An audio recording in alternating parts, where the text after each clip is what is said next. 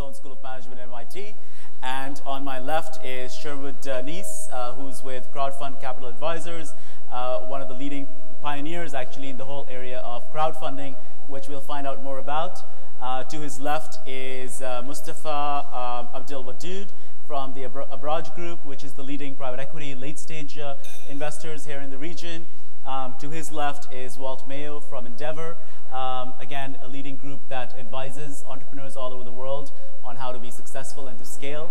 And then to the extreme left is Ahmed ElAlfi, the CEO of Sawari Ventures, which is an early-stage venture capital group. So you've got an interesting group over here, right? You've got everyone from folks who advise entrepreneurs to early-stage venture to late-stage private equity, to somebody who can come in and get rid of all those financiers and just do it in a crowdfunding model, right? If you don't like any of those. So we'll get an interesting perspective today on everything around financing. So just to start off with, I think I was talking to the panelists before this, and I guess the advice I got was to keep it real. So we're going to try and keep it as real as we can. And the first thing we'll start with is to ask, especially the folks in this group who've actually done investing before, what they like about pitches they've heard and what they don't like about them, right? I mean, because I assume whether you're going to be pitching to friends and family or to angel investors or to banks or to VCs or to private equity, you're going to have to pitch your company, your idea. So let's hear from these guys to see some real do's and don'ts around it. So whoever wants to start. Okay, so the first question is, how many of you out there are entrepreneurs? Raise your hand. That's really, really encouraging because Alfie and I were on a panel about 3 weeks ago at Harvard Business School, and I started to get worried that I'm basically now on some kind of circuit where I get to travel around the world with Alfie every so often, and we get to hear each other talk. So, so for the entrepreneurs out there, just very briefly, Endeavor is an organization that identifies the highest impact entrepreneurs in countries around the world. And by high impact, we mean entrepreneurs that have the potential to get very big. 50 million, 100 million, 500 million. The largest company in our portfolio is about $4 billion. So we're talking about the ones that have the real breakthrough potential. But the bottom line is, for anybody, you have to be able to articulate what your business is about, and you have to be able to do it in a way that people understand. So whether you're talking about a really formal venture capital presentation, or you're just talking about trying to raise money with a bank loan, or you're talking to a high net worth individual, you have to give them a sense of what your business is about. Now, the single biggest problem that we see in the pitches is their inside-out pitches. And by that we mean the entrepreneurs are describing what they're doing because that's where they've spent all their time and energy. So they're typically focused on their product. And I call that the frozen yogurt problem, okay? And the frozen yogurt problem is this. You go to somebody and you've got this wonderful business idea, and they say, well, what is it?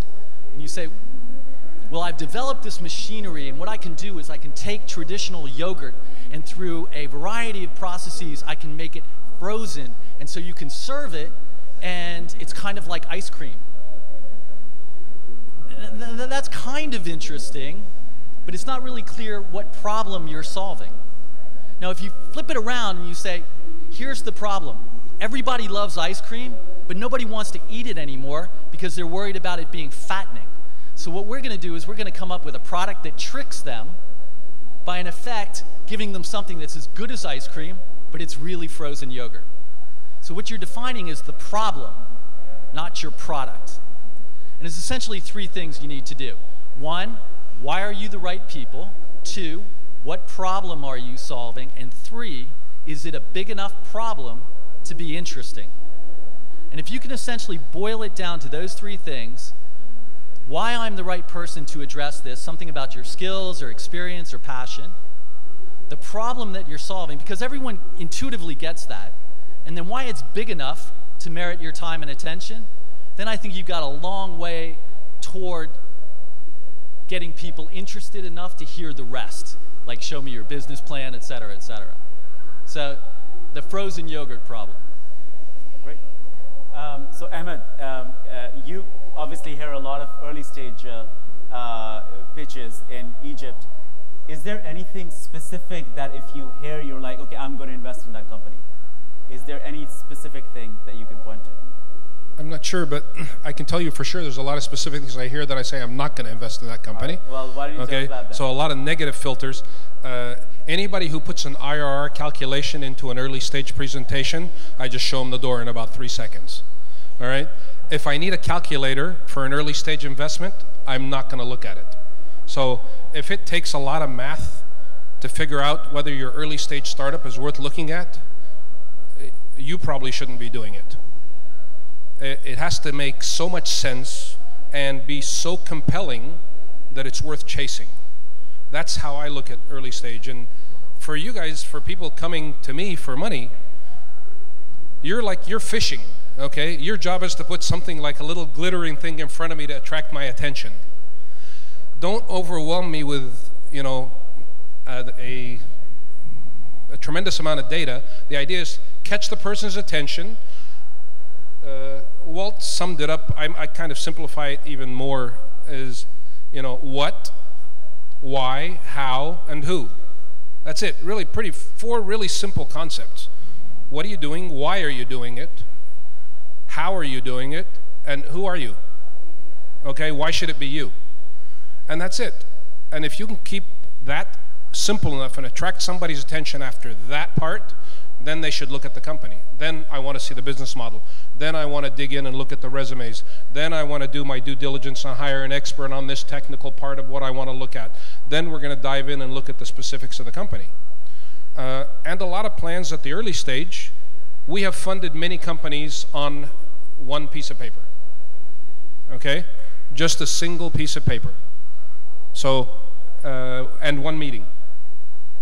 But those are early stage companies. We'll house them, we'll incubate them, we'll give them seed funding to start them, and then we'll do the next round depending on how they perform. And it's like staged investments. So, don't know that I can tell you what, but I can definitely tell you what not. Fair enough. Mustafa, what do you guys look for in late stage? Sure. Any pitches that particularly strike you, it's particularly attractive or not? So we do a wide range, starting from growth capital all the way to large-scale buyouts. But I think for us, I guess it's a little bit of a different angle, because at that point in time, it's a proven business. Obviously, there's a revenue model that works, and at that stage, usually in most cases, these are profitable businesses. So the role we play is a little bit different. We come at a later stage and we help scale up these businesses. We look at businesses, so the bit around whether it works or not, we already know that, but we are assessing businesses that can be taken to the next level. So there's a little bit of history to go by when you look at these businesses. It's been operating, and sometimes you look at the ability of that business to sort of debottleneck and scale up, and that requires management bandwidth, because often the entrepreneurs behind it need to recognize that they can take it to a certain level, but they will need to deepen the bench of a management team behind them to take it to the next level. It will require capital, but I think that's not the core issue. I think it requires also the presence of a supportive partner, a supportive financial partner. So we spend a lot of time making sure that we feel that we're, first of all, that we believe in the business model, but we spend a lot of time making sure that we believe in the team that can execute, including jointly agreeing on where the gaps are and how we can take those businesses to the next level. So for us, it's a little bit more scientific. I can't do it on a hunch, but at the same time, we need to maintain the entrepreneurial thinking. We need to believe that, so I need to balance a little bit of the hunch with the existing capability of these businesses and their ability to take it forward from there. Great. Anything you want to add, Sherwood? Well, you know, I'm here to talk about crowdfunding, so I would venture to say that these guys represent the status quo, and what I represent and talk about is the future. And I think what you guys are talking about here is something critically important that all businesses need to have, which is a solid business plan, a solid foundation, a solid team. But the fact of the matter is you left out the most important part, which is what we represent today, which is the crowd. The fact of the matter is people can walk into your offices with brilliant ideas, but you want to know whether or not they think there's people that are going to buy it. And what crowdfunding does, it allows people to go out to the community now and pitch their ideas to the community and get the traction from the community. And unless they get buy-in from the community, they don't actually fund that business. So what we're going to do in crowdfunding is actually bring you better deal flow and de-risk the investment for you. So what I would encourage you when you're looking at your business models is go out there and make sure that it's not just a solid business model that can generate cash, but it's something that has the crowd behind it and people that will actually go out and buy that product or service. Great. So just another question. Yes.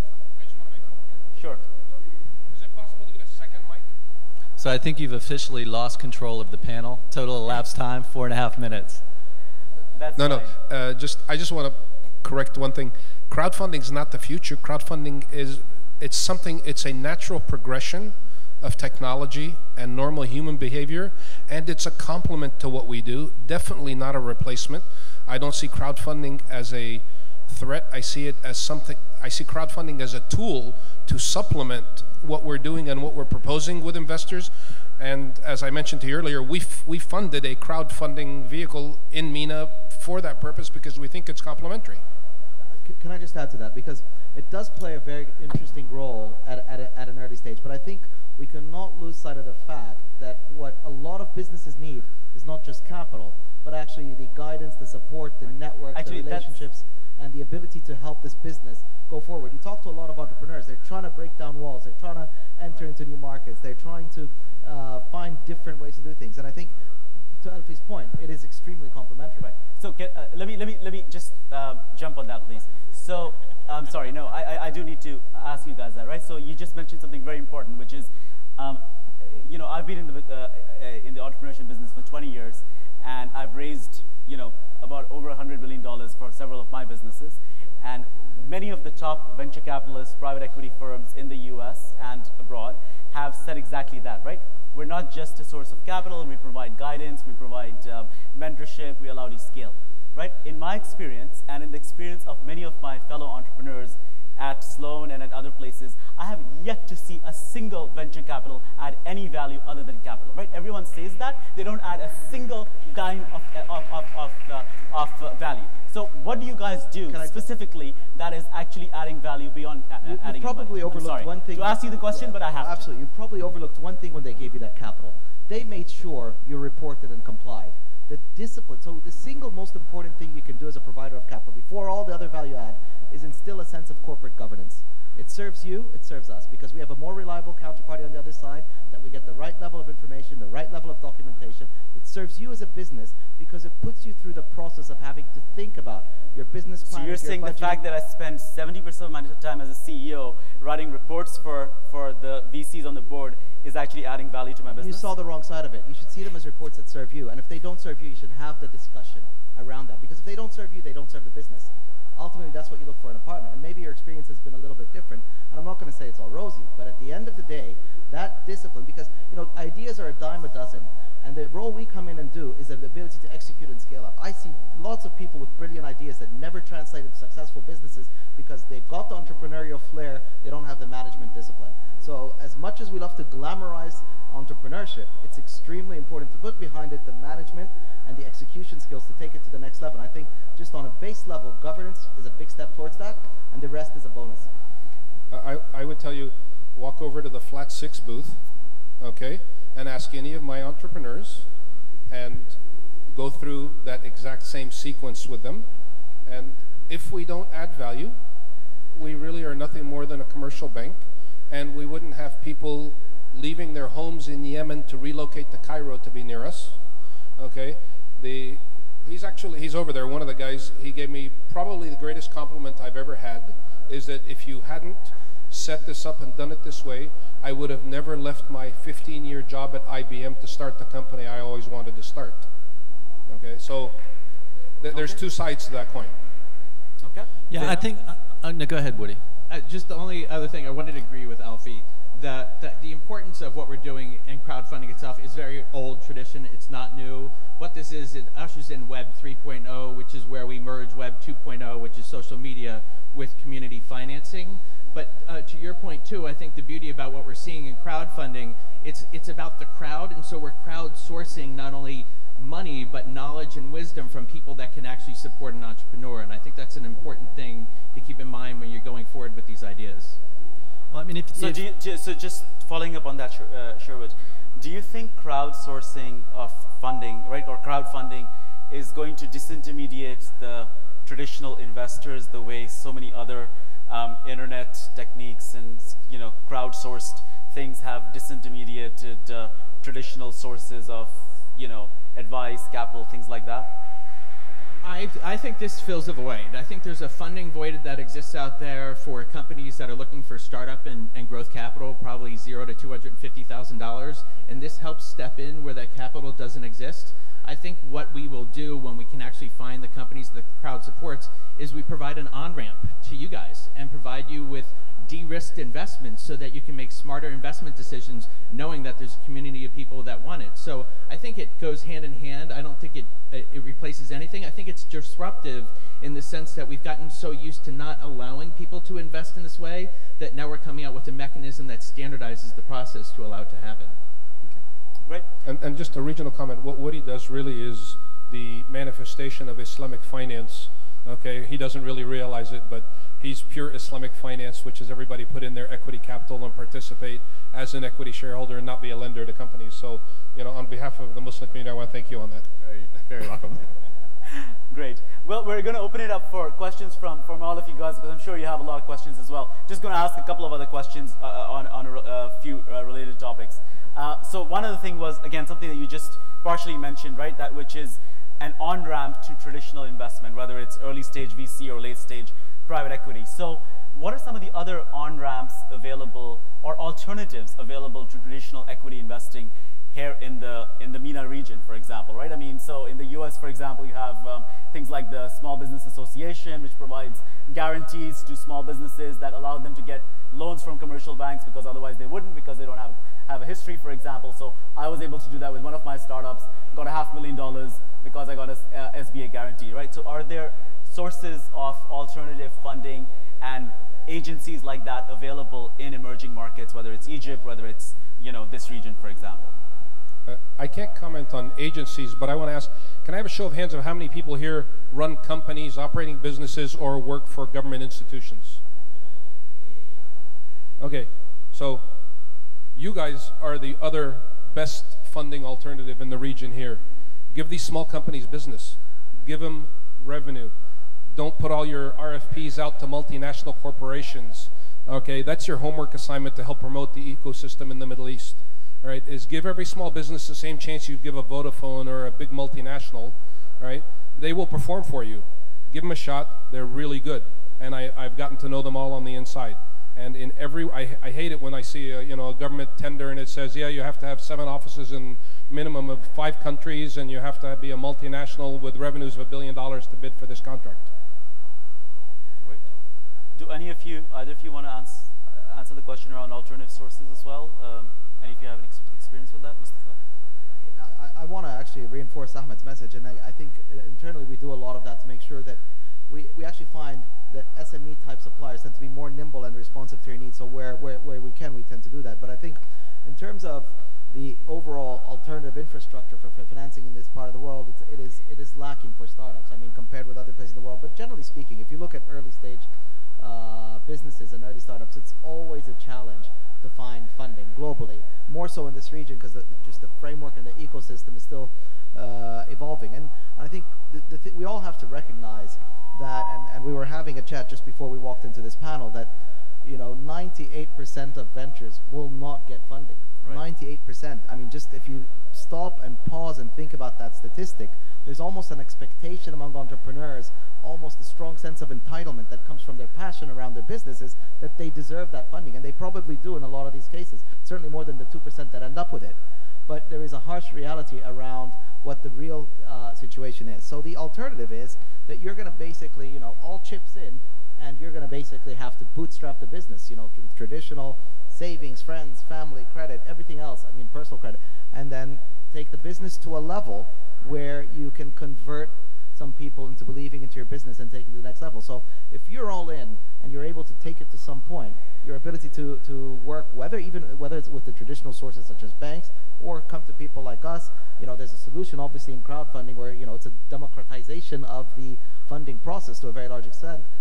Those are interesting alternatives, but we have to also acknowledge the realities around this. No, that's a very good point. So actually, just building on that, I would say that a lot of the companies, startups I've seen, or even late-stage companies in this region have been services companies, right, which don't have traditional hard assets that you can point to, right, like some, you know, power plant or whatever. So for services companies with intangible assets, you know, do you even advise trying to go raise money, and if so, what are some of the impediments, or do you encourage them to try and bootstrap and get to cash flow positive as soon as possible?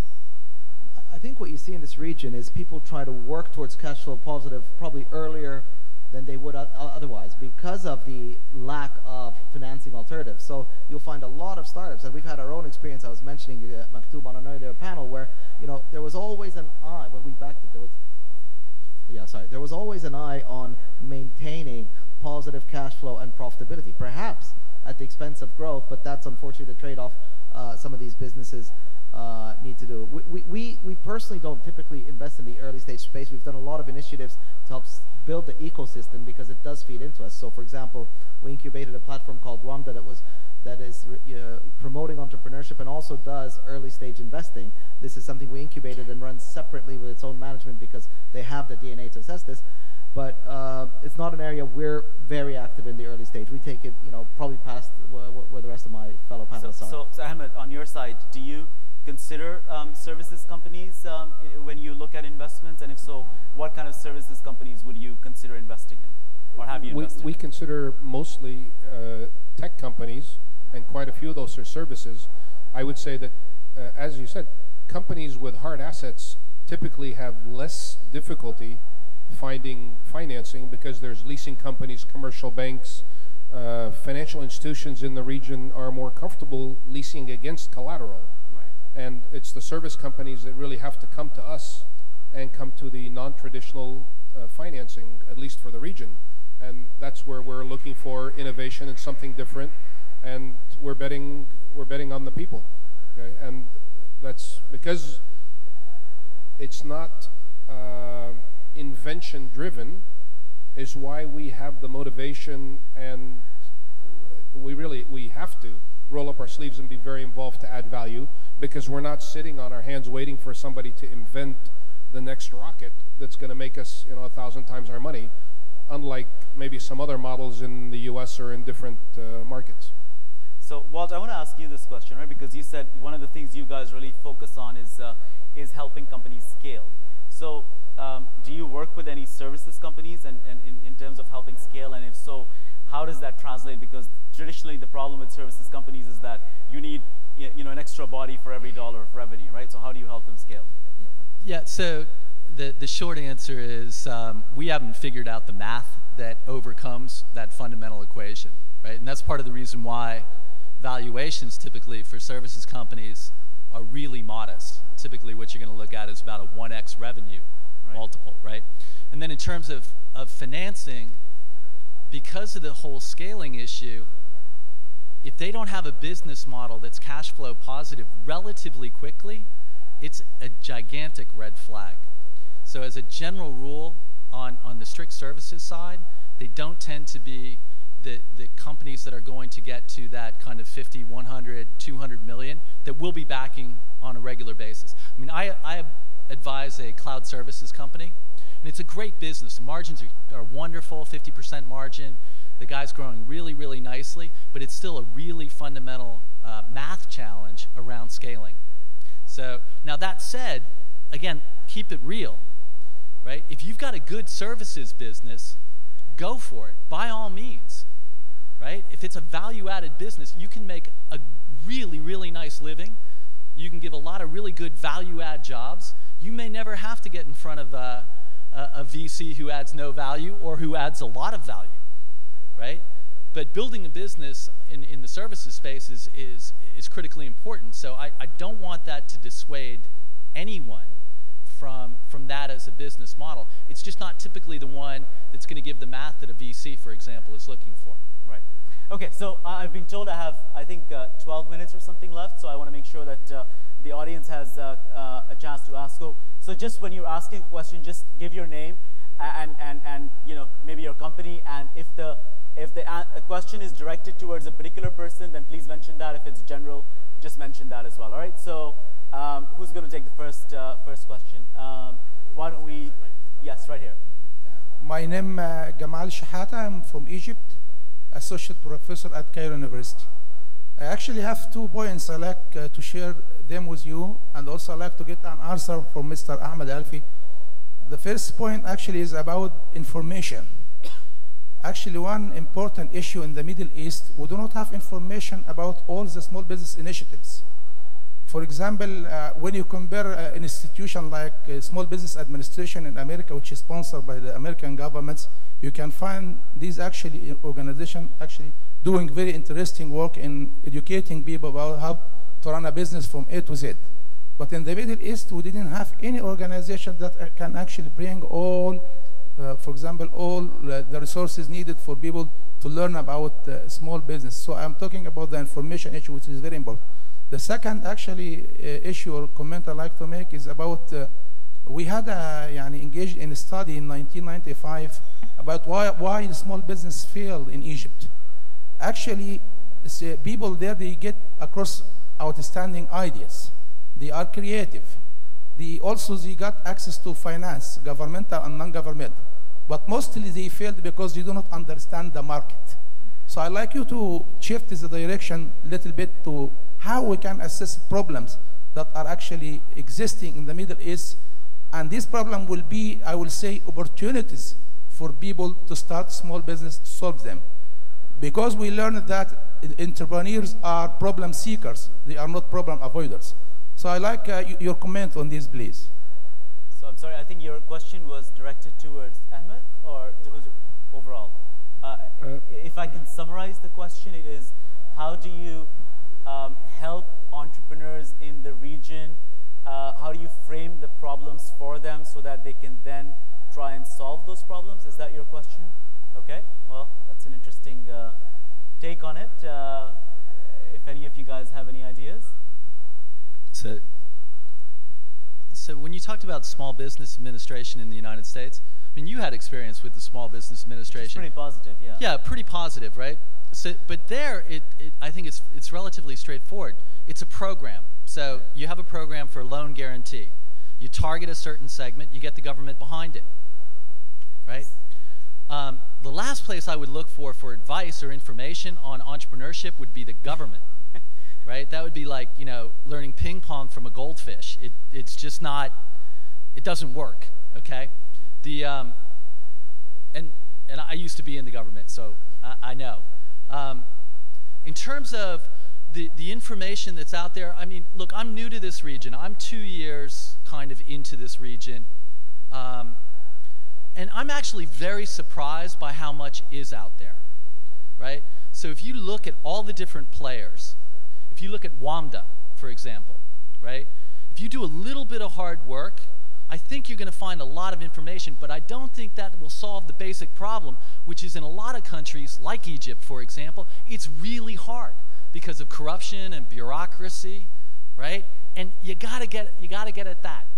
Now, another example, all right? I'll describe a country for you where it's extraordinarily difficult to go bankrupt. It takes about 10 years to unwind from a bankruptcy. It's really, really hard to fire anyone. So who in their right mind would go out, start a business without a guarantee that it's going to succeed, hire 20 people, recognizing that if it fails, not because they're a crook, right? It could be 10 years before they clear their name. And in the meantime, they got to continue paying people. Do you know what country I'm describing? It's France, all right? But it could be, and you could put your own name down, it could be Egypt. It could be a number of countries in this region, all right? So with a lot of respect for all of the good work that a lot of government agencies do, you could probably give them a short list of about 4 things and say, fix this. Make it easy to go bankrupt, not for crooks, but for honest entrepreneurs.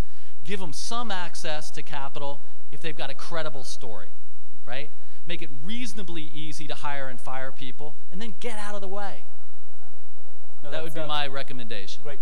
I'd be happy with just get out of the way. Yeah, okay, so it's even more basic. Get out of the way. Just get out of the way, because every entrepreneur I know can deal with a 2-year bankruptcy, a 10-year bankruptcy. I don't really care, because they don't care. They're going to go do the business anyway. Right. So as far as I'm concerned, just have the government step aside. And okay, next. Go ahead, please. Next question, just because I know we are short on time. So anyone who has the speaker, yes, right there, you sir.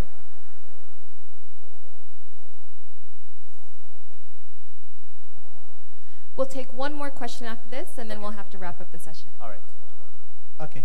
I'm going to talk about the issue that was raised by you, Professor Imran. When you speak about alternative sources of funding, I guess VC, private equity, crowdfunding is all good. But I think in this part of the world, in the MENA region, we're missing one important source of funding, which is the angel funds, angel investors. What's the issue, or what's the outlook for angel investors in our part of the world?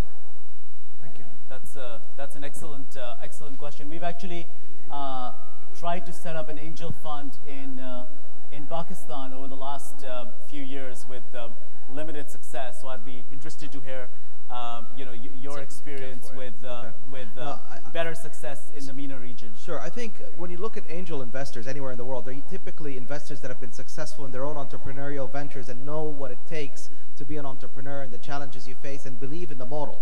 So I think that it's slowly building up. There's numerous examples of people today in the region that are starting to be more active. When we created the WAMDA platform, it was again to bring angel investors. I think there's a network of people in their individual capacity, including the panelists here, that are angel investors in their own right. You've seen successful stories. For example, you look at whether it's Oasis 500 and how they help funding. You look at somebody like Fadi Al-Ghandour, who has built a very successful business in the model of Aramex and has become an angel investor himself. You look at a startup like Maktoub, where the founders today, having been through the 12, 15-year journey that it takes to make a successful business and realize an exit, know what it takes for the next generation to go forward, and are angel investors. You look at the founders of Bait.com. I'm looking at examples that are even here in Dubai, like Rabia Atea or Dani Farha. All of these people are active as angel investors. So, and there's one common thread amongst all of those, that they have worked hard, have been successful, the market has rewarded their success, and there's both a sense of give back and also a sense of, here's an opportunity I can back and benefit from. So it takes time to get there. Yeah, it's very much of a chicken and egg situation, and Mustafa's bang on right. So we took a look in our organization at the development of entrepreneurial ecosystems in places like Buenos Aires, in Amman, Istanbul, Santiago, Chile, and behind almost every one of them we found 3 to 7 successful entrepreneurs who wanted to give back through inspiration, through mentorship, through investment, through their employees starting companies. And it doesn't take much more than that. Now, there are angel networks out there, and Bill Morrow right here, you can raise your hand, Bill, is from Angel's Den. And there's organizations that are trying to create angel networks, but I think fundamentally, you've got to get this core of successful entrepreneurs who've done well, and they're the ones who are going to give not just the angel investment, but the mentorship. So, if you had to summarize, hanging out with really smart, really rich former entrepreneurs is a good idea if you want to build your business, right? That's very true. Great, thanks. Okay, we have our final question of the day. We've been super generous to a lot of the delegates who are lucky to be seated up front, but let's not forget our attentive delegates in the back. So I'm just over here. Actually, can we get a question from one of the ladies? Because we've had an all-male audience here so far, or all-male panel. Any of the ladies there? Are you in a hurry? Is there a panel after this? Or do you have somewhere to go? I mean, these people want, we're not in a rush. If you're not in a rush, or do you need to turn off the lights or something? I suppose we could try and take a few more questions, sure. Very entrepreneurial. All right, if we can get, I saw a hand by one of the ladies at the back, so if okay, we'll take a question from one of the ladies, and then this kind gentleman who's been waiting for about 15 minutes, we'll get to him, and a few more. All right.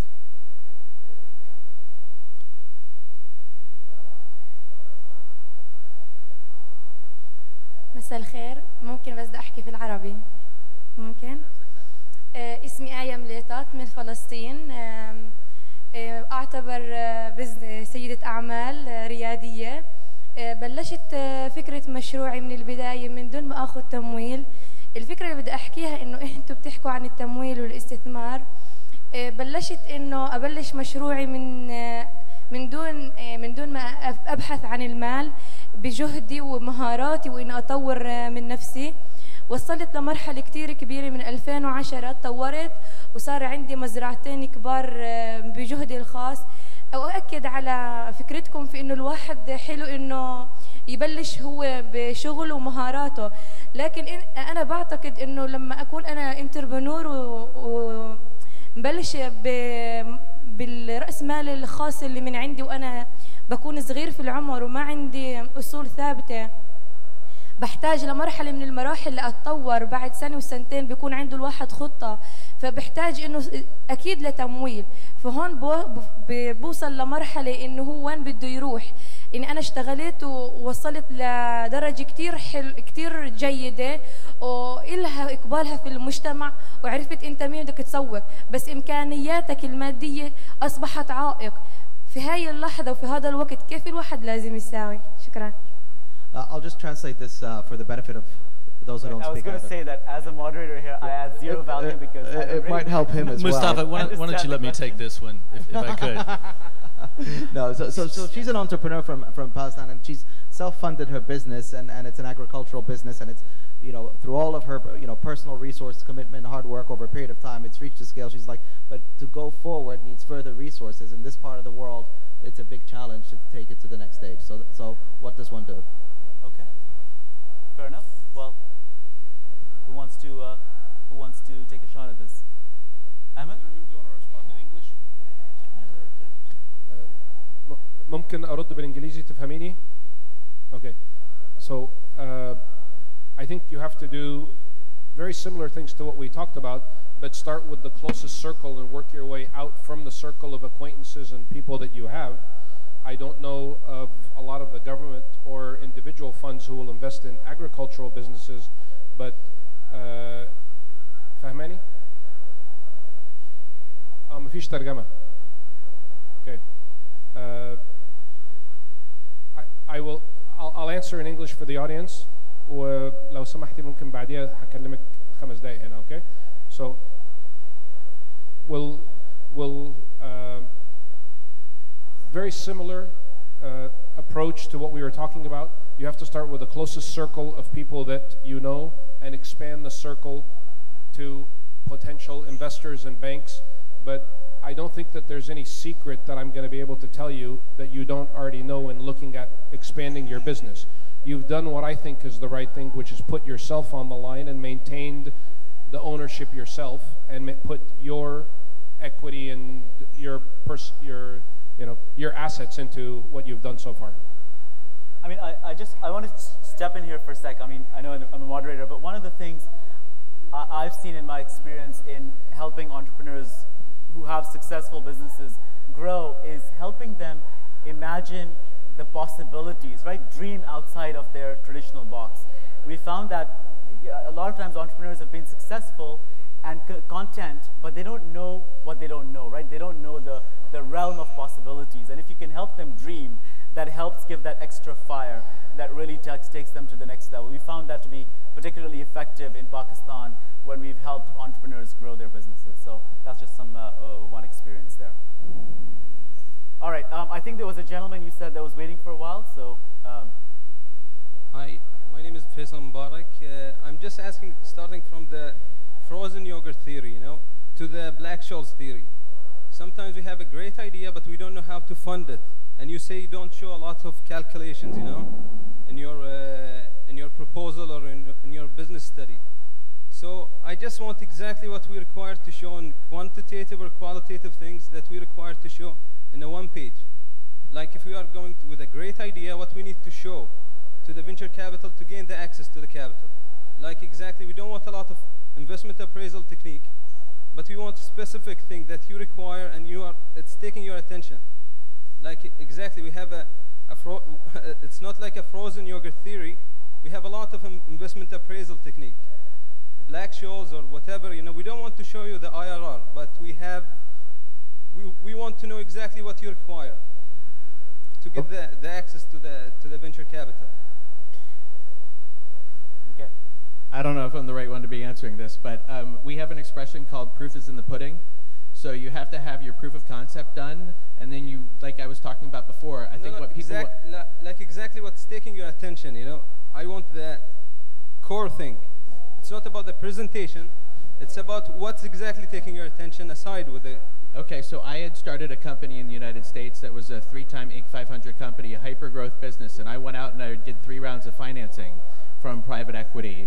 And when I went in there, I asked them a similar question, and what they said is, show us proof that people will buy this. So it was me going out there, getting people to rally around the business idea, and then going back to them saying, here's the proof that you wanted.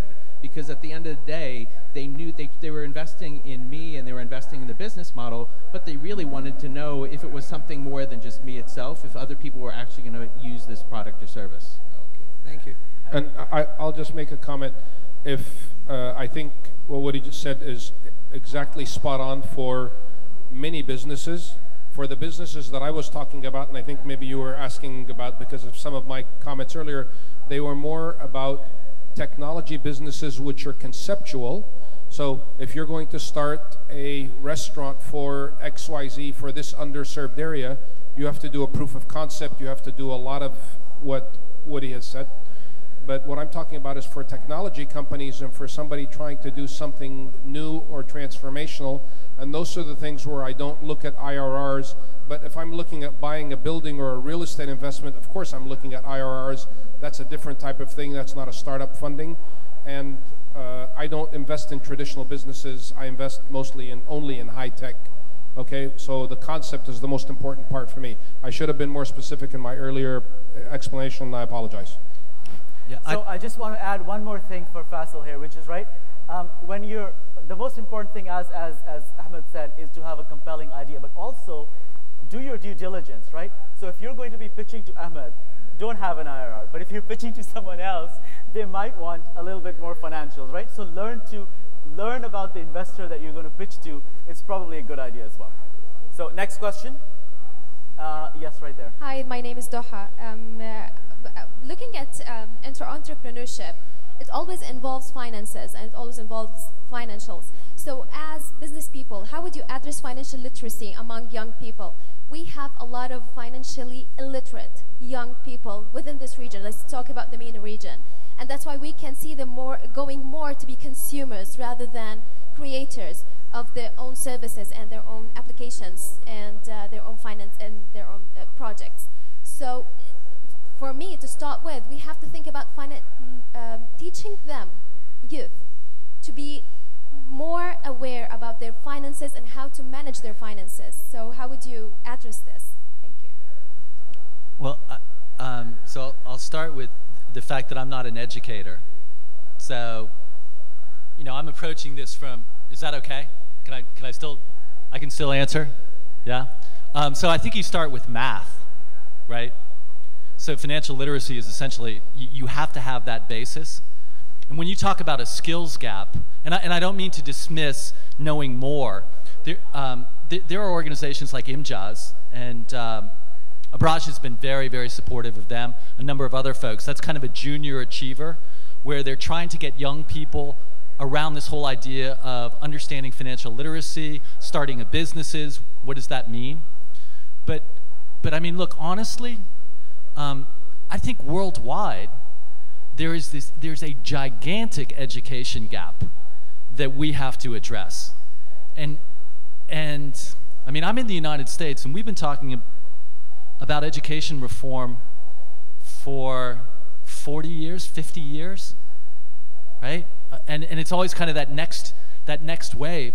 And at the same time, you know, I still feel like fundamentally, as a society, we haven't really truly owned up to it. And you know, I think one of the most basic societal obligations and what anyone should demand of their government is, how are you educating your young people? Now, the other thing that's emerging is people are throwing up their hands and saying, look, governments are doing a poor job. We're going to come up with alternate models, right? I mean, you've got charter schools and private schools that are emerging all over. But I think it goes way beyond financial literacy, quite honestly, right? Particularly in this part of the world where you've got a demographic opportunity, right? An extraordinarily young population. And that could be huge, or it could be very, very challenging. So, Ahmed, you want to say something to this? We don't really care for the startups that we fund about financial literacy, so we work around it because I agree with you. We've funded 30 companies in the last 2 years, and very few of them had any financial. They were all pretty much financially illiterate, and some of them are here in the audience, and sorry to call you guys illiterate financially, but you know who you are. But we bring in coaches, and part of the program is we educate them, and we take the responsibility of educating them. And we have the American University comes in, Price Waterhouse comes in, and we teach the CEOs and the mid-level staff of those startups how to handle their books, how to do P&Ls. We help them do budgets, Excel, how to do all their projections. So it can be taught. Financial literacy is a lot easier to teach than entrepreneurship in general, or the spirit and desire. It's really hard to teach desire. Great. My name is Sulaiman, and I represent the Saifi Group. Can you guys hear me? Yeah. Basically, I'm a little bit, let's say I'm not shocked, but I'm a little bit disappointed, because obviously each and every one of you are representing your own interests, right? But at the same time, we're here to educate people, and people that are new in this field. Now, if one of you guys are talking about how VCs add no capital or no value, that's not true, because obviously if you're someone who wants to really scale their business and have an exit strategy, and you want to make money quickly and you get VC funding, more than likely that objective will be met.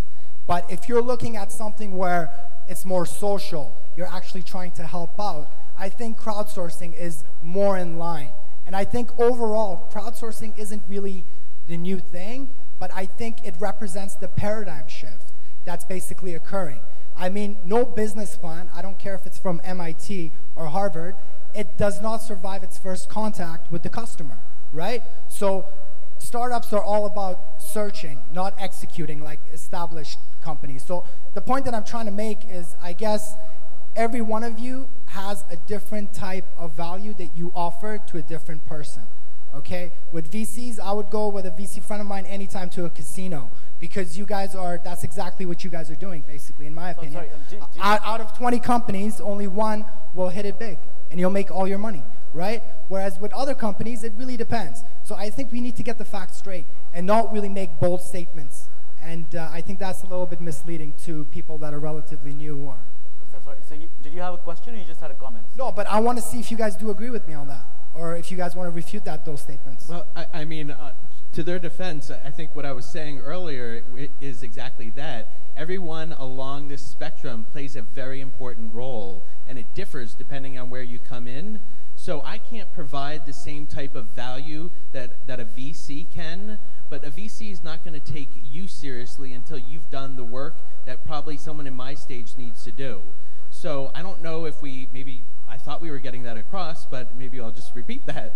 But I do think everyone plays a very critical role at different stages.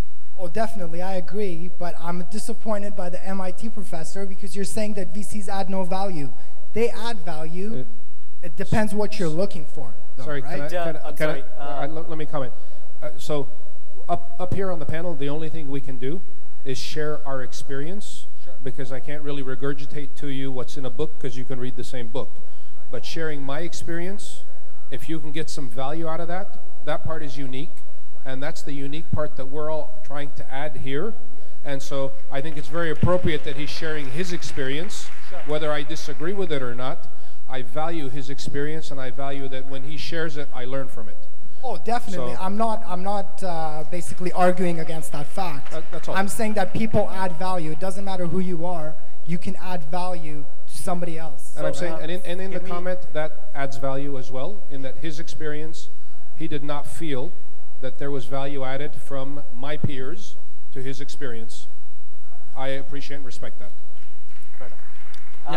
Let's take a last. Imran, could I just one other quick point? How many companies did you say you started? 3? I've started 3. I've been involved with probably about 20, just from my. Okay, so start. So I mean, just throw the man a bone, right? He's a professor at MIT, and he started 3 companies, and he's talking about entrepreneurship. So I'd kind of just say, look, if you had a bad experience with VC, point taken. I'll make sure I'm, going into it eyes wide open. Hi, my name is Khalid from Kuwait. I have a question with regards to growing companies from this region, access to markets outside. So a lot of us, after a certain point in time, our businesses will grow or have reached that level where they identify an opportunity in a foreign market. So Europe, America, wherever it may be. Is it better at that point to seek funding from there for that market opportunity, or would it work best for us to go through our networks here and fund a project abroad?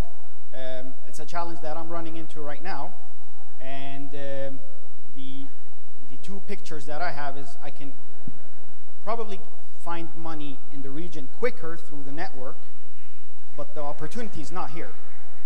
So it's kind of a dilemma for many companies that want to grow beyond a regional operation. That's a great question. Actually, something that a lot of companies we look at as well through our MIT network, as well as my organization of Pakistani entrepreneurs, face the same question, right? Raise money where you know it, or raise money where the opportunity is. So I'd love to get the panel's perspective on that. I'm sure there's no one answer, but there is no one answer, but I'll share a few experiences. I mean, a lot of the themes around how we invest is around taking businesses that are successful local champions and making them regional champions and often beyond. And I think, so we found that over time, the best way to gear ourselves is to be present into the markets where people want to be. So we're present across all emerging markets, and let's say you're a MENA-based business, your first expansion typically will be through contiguous geographies that are close to you, geographies within the sphere of influence of what you do. That's usually the easiest expansion. If I'm so let's say you're a Jordan-based company or an Egypt-based company or a UAE-based company, you'll expand to the GCC, into the Levant, into parts of North Africa. That's a natural. So I think between you knowing where your product works and having a supportive investor that actually has access to these markets, or at least can support, there's different levels of support. You could be a sounding board to your strategies and help you think out those strategies. There's a different level of support where we could have, and in our case we do, we'd have a relevant office network and reach into these geographies. So you're effectively we're supporting your business development to a certain extent. So think of us as a M&A and business development arm that takes you sort of to the next level. So when you look for capital, and I go back to the point, it's not just, if you're a growth business, you're not just looking for the capital, you're looking for supportive capital. You're going to have to look what suits your business. So I may be the right partner for another business, and I may be the wrong partner for another. But I think if it's regional markets and emerging markets where a lot of growth is happening, you want to be your partner to be someone who has access to those markets. That's ultimately going to work better for you. Great, thank you. So I think with that we're going to end this panel. It's been sorry, I can't leave this young man with this advice. Okay, fair enough. Okay, son. Fair enough. You're playing poker with your life. All right, you take the money, or are you doubling down and betting you're going to get it outside? Okay. Just how big a gambler are you? If I am your age and I'm starting a company, I take the money immediately, okay, from the first person who gives it to me, all right? Unless you're like, because if you're going to have a home run company and somebody's going to give you a slightly lower valuation, you're going to make 8 million versus 10 million. That's what you're going to negotiate on now and risk your company and wait maybe not to get around to funding, or you're going to make 30% less in 10 years. Who cares, right? But Ahmed, doesn't this go against the whole venture, the money being smart money and adding value? That's, Sorry. No, I agree with. Hey, and if he's willing to bet that he's going to be one of those 2% versus the 98 who don't get funded, right? And he's going to keep walking down the road and know that only 2% of the people that walk this path get funded, then he should keep walking down that path. But if you walk out of a room where somebody's willing to give you money today, you've gone back to the 98% pool, not the 2% pool. Now, I feel even stronger about this. You never want to be with the wrong partner. Imagine choosing the wrong life partner. Your business is going to be your life for the next 5 years, 7 years, and so is your partner. So with all due respect, I think it is extremely... Ahmed, you started a feud among the... No, look, we were friends and we sat here because of you. Ahmed is a good friend. Let me jump in here. No, so Ahmed is a good friend here. I think it's somewhere in the middle. We're exaggerating. It's a bit of a caricature just to make sure we drive the point. At the end of the day, don't let your business go down the drain. If you need funding, you need funding. But it has to be somebody who's aligned with what you want to do. You don't want to be sitting in a boardroom fighting with a partner who just doesn't get what you're doing or is not supportive of what you're doing. So somewhere between the two, you need an aligned partner that actually can get you past where you want to take you to the next level. But that partner is better than no partner, okay? Otherwise, son, you're going to be single the rest of your life. Absolutely. So with that, thank you, everyone. Thank you for a great panel. And thank you to all the panelists, to Ahmed, to Walt, to Mustafa, to Sherwood. And our point here was to have a lively discussion, keep it real. If we offended anyone, I'm sorry. We're all available to answer questions afterwards if you have any. Thank you for attending.